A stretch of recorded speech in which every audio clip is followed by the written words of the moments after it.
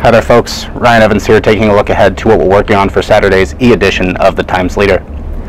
The city of Wilkes-Barre has declared a code blue, opening an emergency shelter for the homeless ahead of the impending frigid temperatures, and Jerry Lynott has the details. Jerry will also tell us where another dilapidated house has been demolished in Wilkes-Barre as part of the city's blight remediation program.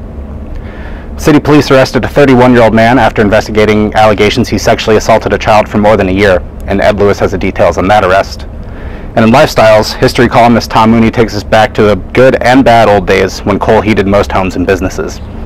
And in case you missed it, friends, nominations for the Times Leader's 2022 Best of the Best Awards open today and will remain open through January 30th.